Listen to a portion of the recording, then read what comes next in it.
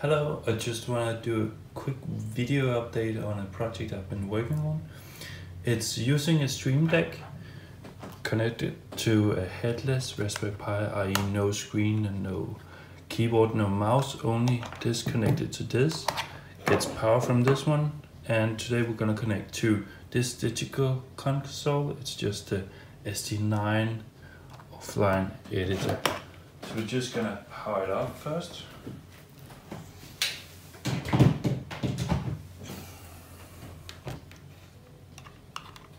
Connect the power here and connect to the Stream Deck to any of the USBs.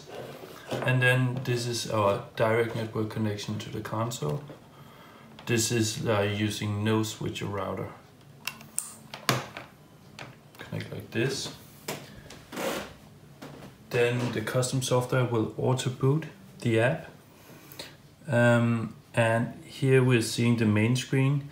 It says no console, meaning no console connected. And this is the macro page, and we have a configuration page. In this page, we can set all the local IP stuff and the local subnet, local send port, local receive port. We can also set the console IP. And we can also set it to DHCP if we're connected to a network with a DHCP router. We're just connected straight through. So we're using static IPs.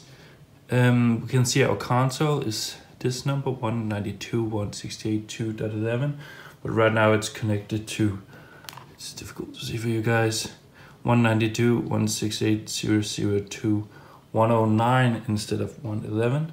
So we just toggle through the setting we want to change here, and then we use the plus key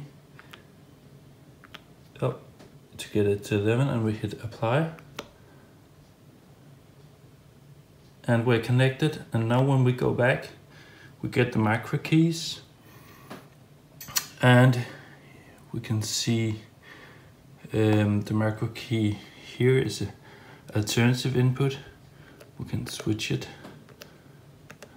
and it switches on this channel. Yeah, it's just in shot, great.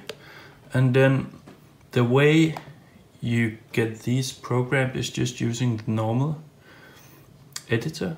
So for example, we can change the color on this screen from blue to a green. Using the normal editor, you can see I have a -B for blue. We can change that to a -G for green. Just hit enter. And it changes to green here. So it's very easy, and it doesn't need another computer, just a small Raspberry Pi running connected directly to DiGiCo. It can connect to all the SD consoles. But this is just the beta. I'm very excited to hear what you think about this solution. Thanks, bye.